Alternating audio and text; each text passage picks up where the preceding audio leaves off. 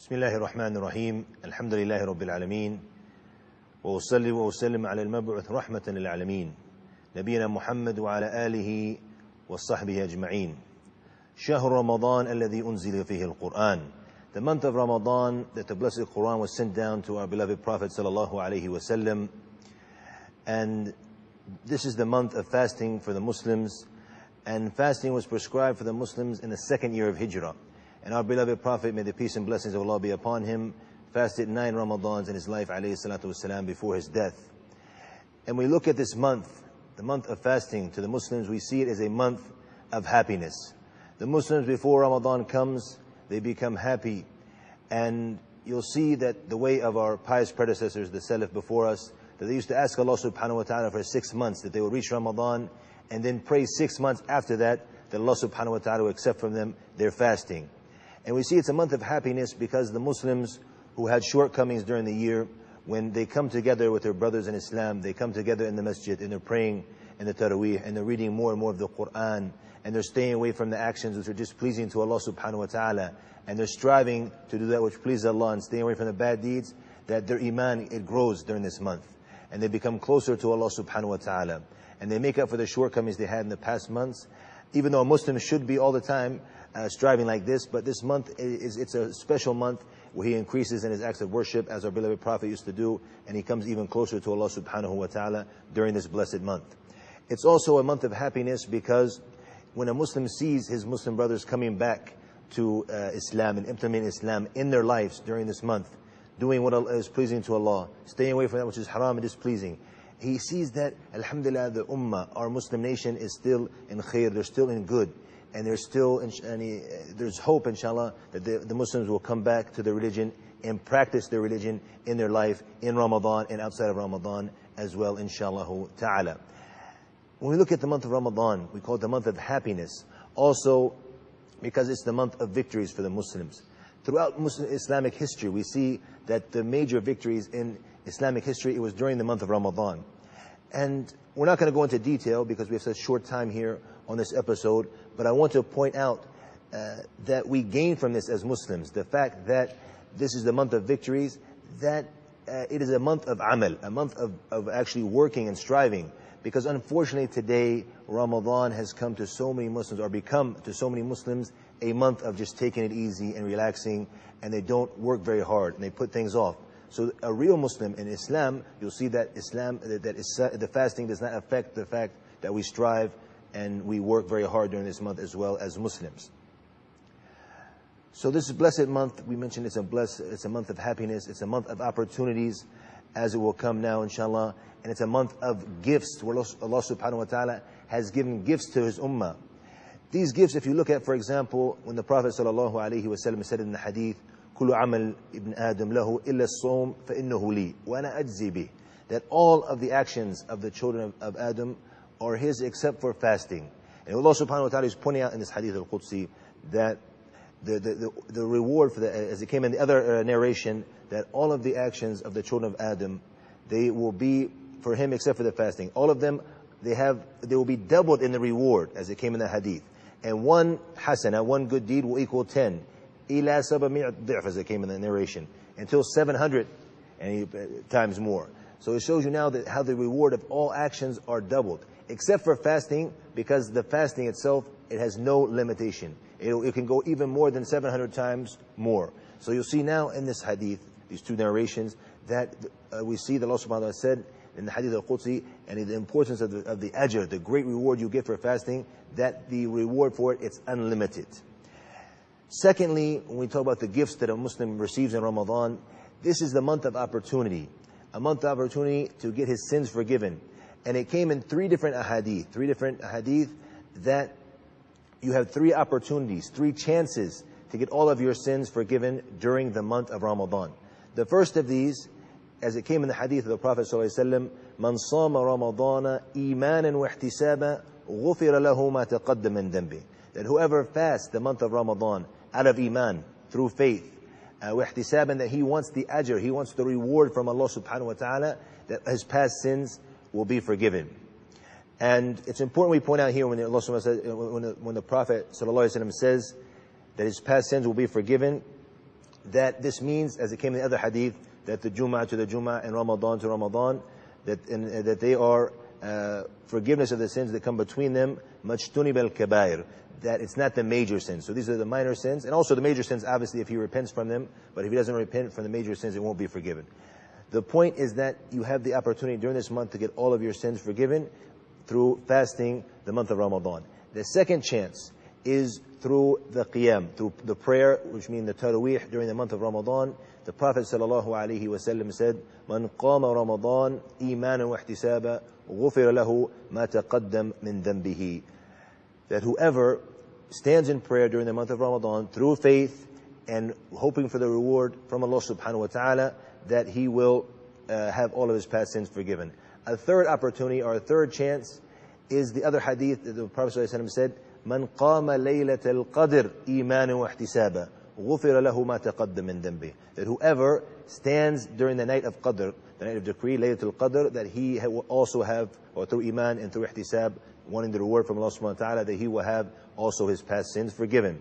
And another hadiyah, another gift which Allah subhanahu wa ta'ala gives us during this month is the night of the decree, Laylatul Qadr itself, when Allah subhanahu wa ta'ala mentioned that it's khayr min alfi shahr in the Quran, that it's better than 1,000 months. So now reflect on this.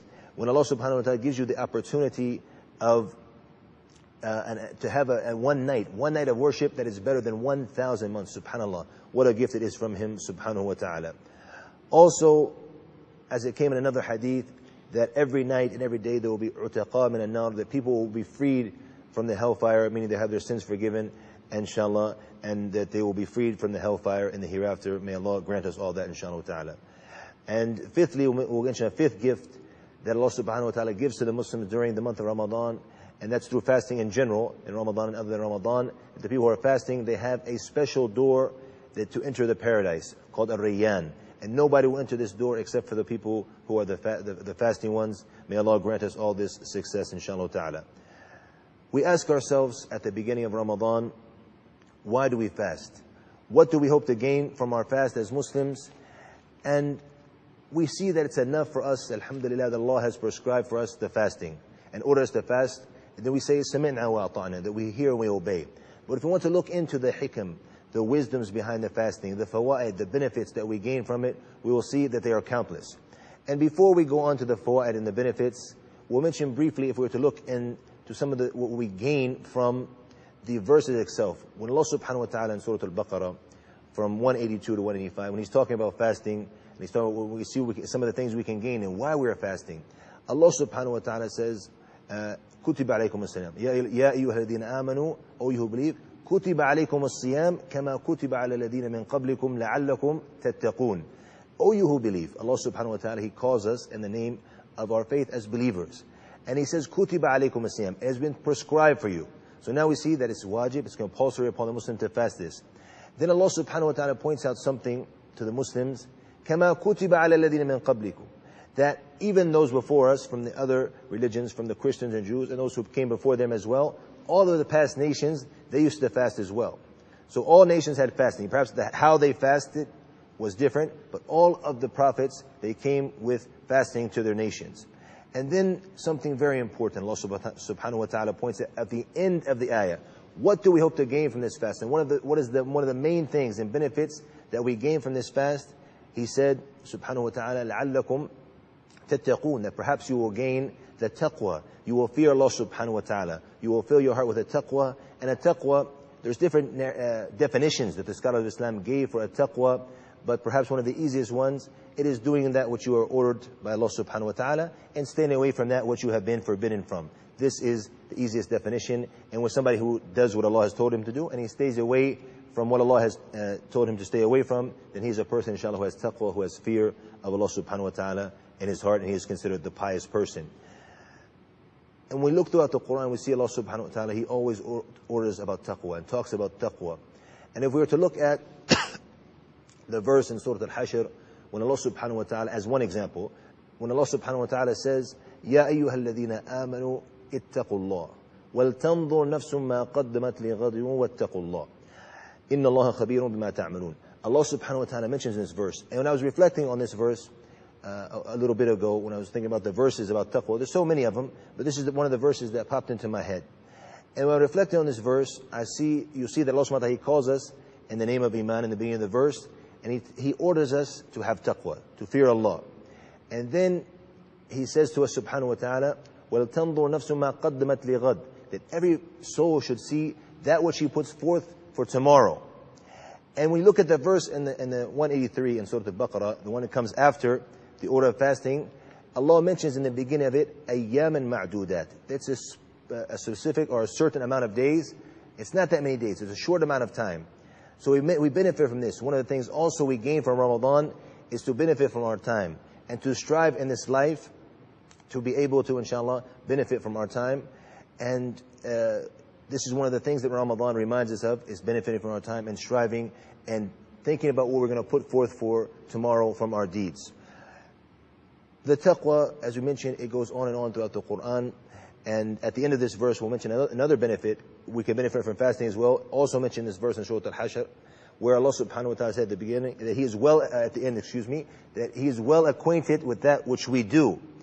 And if you look in the fasting, the muraqabah of Allah subhanahu wa ta'ala, this is one of the main keys and one of the main benefits that we gain, that the fasting is teaching us to be aware of Allah subhanahu wa ta'ala at all times. Because nobody knows if we're fasting or not, except for who? Except for Allah subhanahu wa ta'ala.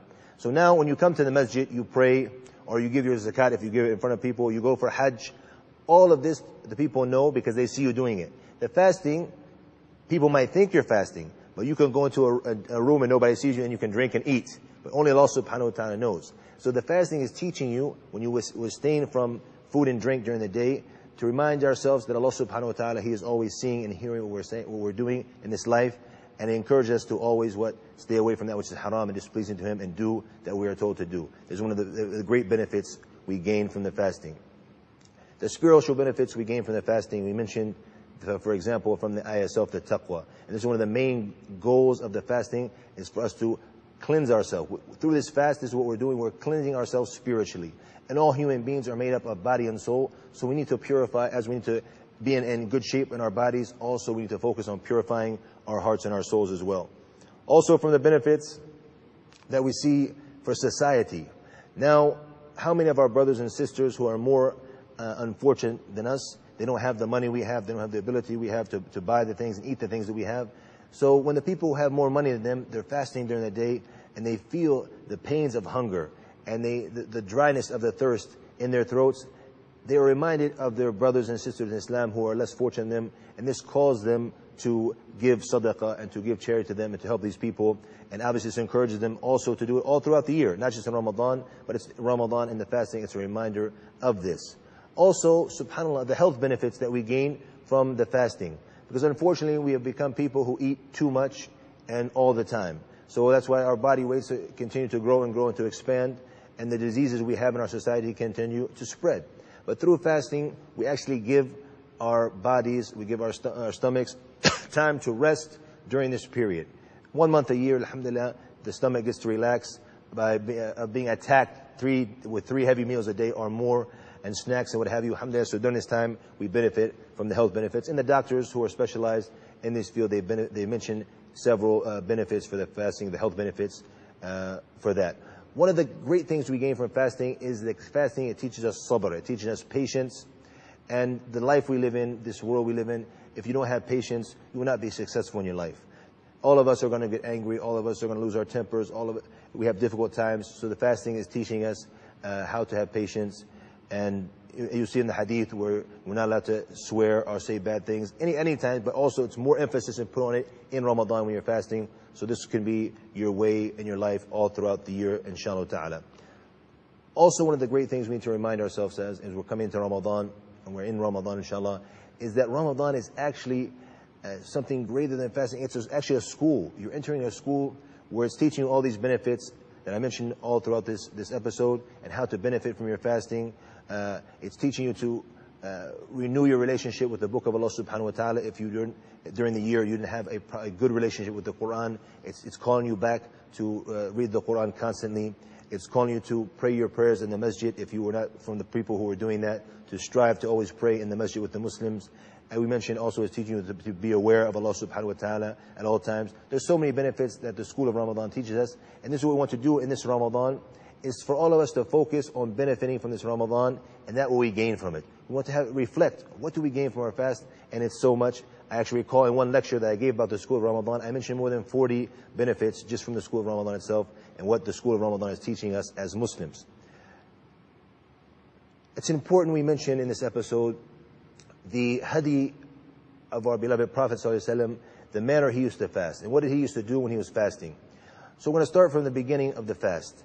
If we look at the fast of our beloved Prophet ﷺ, he used to focus on what we call suhoor, which is the pre-dawn meal.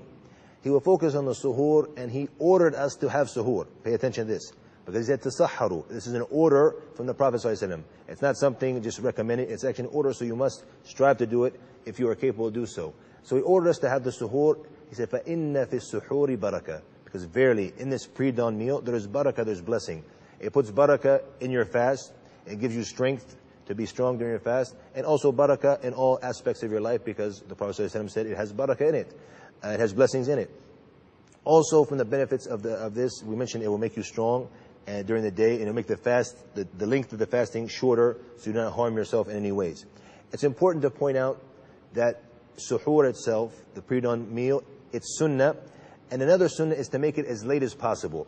And as it came in another hadith, what is the distance between the adhan, the last adhan, and the time that the Prophet ﷺ would start his suhoor? They said about 50 ayat, about 50 verses, or 50 ayahs, 50 verses. The Prophet said this is the time. So that shows it's actually a short amount of time.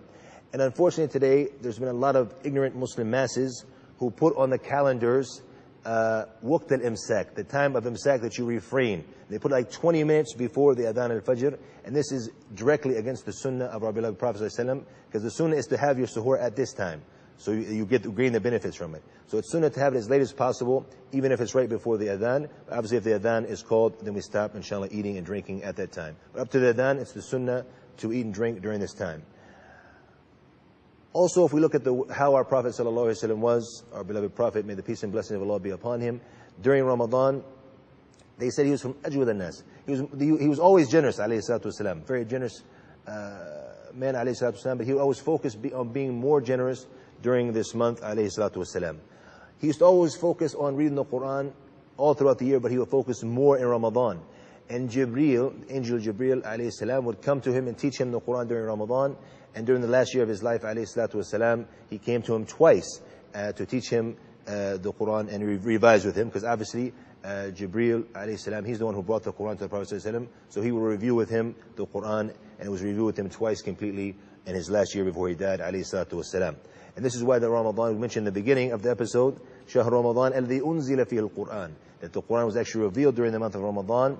So this is why Ramadan is known as the month of the Quran. This is why Muslims strive to finish the Quran as many times as possible, and you can finish it in Taraweeh, and also reading by yourself, hearing it when you're going to work, in the car, in your MP3 player, or your tape, or whatever you're listening to. You try to listen to as much Quran, read as much Quran in the Taraweeh itself. Alhamdulillah, the masajid we have now, we have maybe 2 khatmas.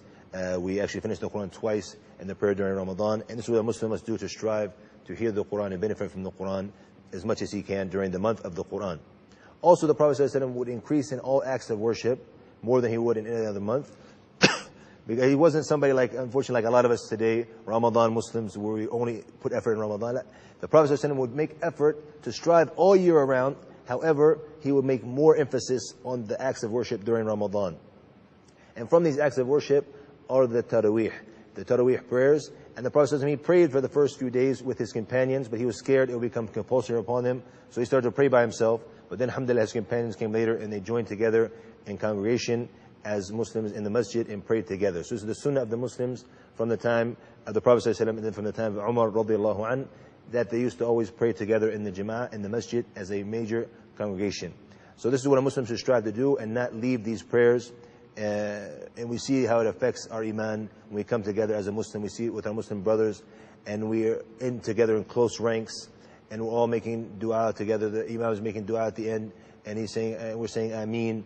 And then the effect of hearing the entire Quran once or twice during this blessed month. So we need to focus on not missing any days during this year and the Ramadans to come, if Allah subhanahu wa ta'ala and He prolongs in our lives, inshallah ta'ala.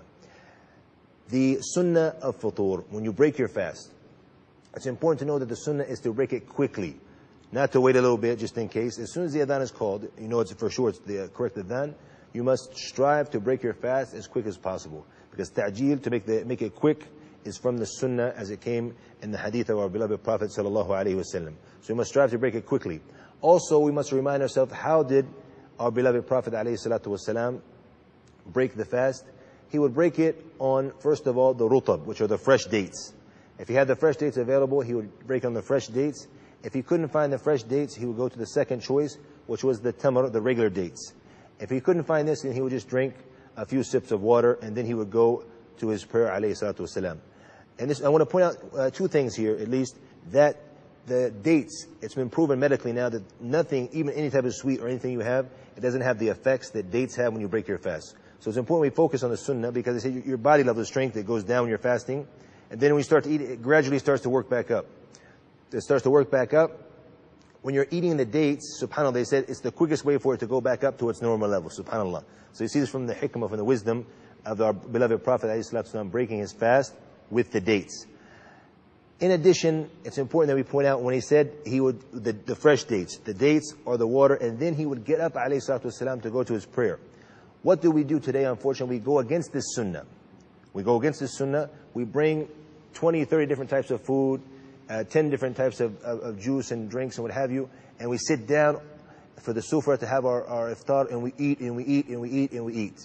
So what happens? First of all, medically, this is it's not good for you, because you're actually, and you've been fasting for 12, 14 hours in a day, and then you start to cram your stomach. It's actually harmful for you health-wise. But when you eat something light, like dates and water, and you get up and pray, it gives your stomach now an opportunity to get prepared for what will come after the salat. So this is the sunnah and what we should focus on doing. Also, let's look at how it affects our prayer itself. How many of us, we eat so much, and mashallah, you see now that he starts to come, mashallah, he's 9 months pregnant, he's eating so much, mashallah. Then he wants to get up to pray, he can't get up and pray. So he delays Maghrib, because his stomach is expanded so much. A'udhu billah.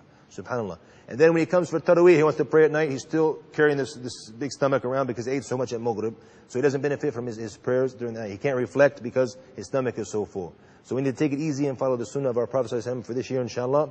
And then, inshallah, we'll gradually eat after we come back from the salat, inshallah. Also, what we need to focus on from the sunnah of our beloved Prophet ﷺ is making the dua, the supplication before the iftar, before we break our fast. And as it came in the hadith that this dua, or this supplication, it will not be rejected. It will be accepted from Allah subhanahu wa ta'ala. So this is the time we need to focus on making dua. How many people now, we sit around, we talk, we're playing with our mobile telephones during this blessed time. So we need to not waste our time this year. Focus on benefiting from this time and making the dua for ourselves and for our Muslim brothers around the world. Also from the sunnah of the Prophet ﷺ is the i'tikaf during the last 10 days. He would focus on leaving the world affairs and isolating himself in the masjid in i'tikaf. And he would also not be with his wife during these days, in order to focus on the ibadah, on the worship, even more in the first 20 days. And look at the hikmah of this, when the Prophet would do this, because Laylatul Qadr, we mentioned in the beginning, that's better than 1,000 months. And whoever stands in prayer during this night, all of his past sins will be forgiven. This is the month, this is the time during the last 10 days. So this is why we need to focus on the last 10 days on doing the acts of worship. Unfortunately, a lot of us fall into the traps of a shaitan, where we always, in the last 10 days, we're in the market, the souk, we're buying stuff for Eid and this. So I always tell the brothers to buy this stuff before this. Don't waste your time during the last 10 days. Even though I know the brothers who have the stores, they get mad at me if I say this. But we have to say what's more important is our iman and focusing on building our iman. And we can buy, alhamdulillah, from the stuff we need for Eid before the last 10 days. Because the last 10 days are we should focus solely on the worship during this day, and don't waste our time with the things that are not that important. We're running out of time in this episode, and there's more things we have to talk about the ahkam of siyam. One thing I will point out is that important we talk about the pillars of fasting itself.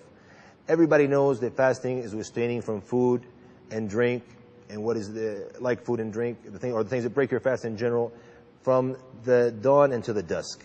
And all Muslims say this. But there's another pillar which we forget to remind ourselves of, and it's ta'abbud lillahi subhanahu wa ta'ala. It's an act of worship. We need to constantly remind ourselves of this. And this is why they talk about the importance of the niyyah. What tabit niyyah, is that you have the niyyah before you fast the next day. Every night during Ramadan, you must have this niyyah in your heart that you're fasting the next day. When you get up for suhoor in the morning, obviously to eat before you're fasting, this also will show that you have the niyyah.